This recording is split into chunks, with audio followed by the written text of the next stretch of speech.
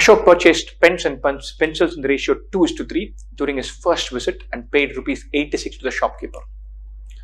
During his second visit, he purchased pens and pencils in the ratio 4:1 and paid rupees 112. A ratio is given.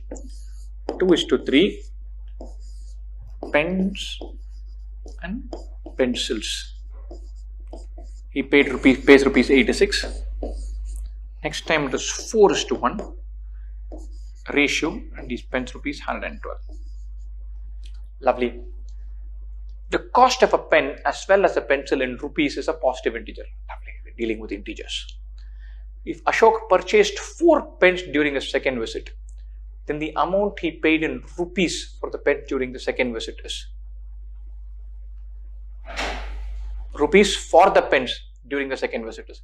He purchases 4 pens during his second visit. So the ratio is not just 4:1, it is 4 pens and 1 pencil. Now this is wonderful. I don't want to deal with this ratio here. In the second visit, he buys 4 pens and a pencil for 112.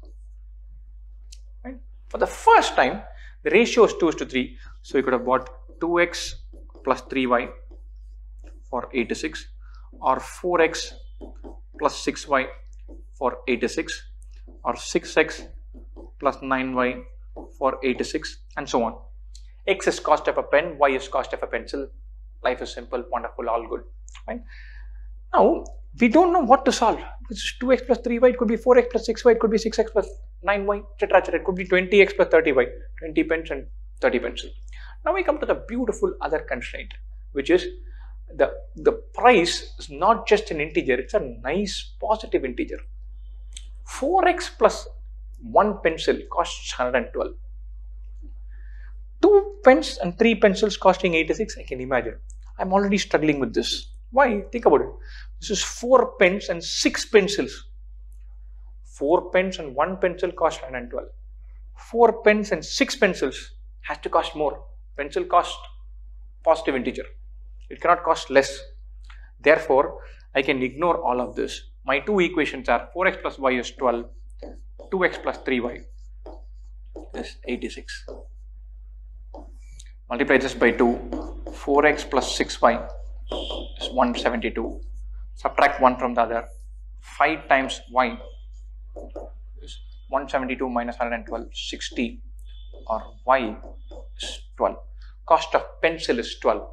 On his second trip, he makes 112 rupees he spends, of which 12 are for pencils.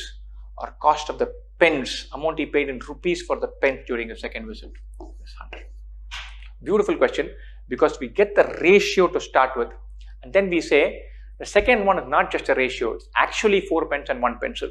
So 4 pens plus 1 pencil costs 112. We have that in the bag.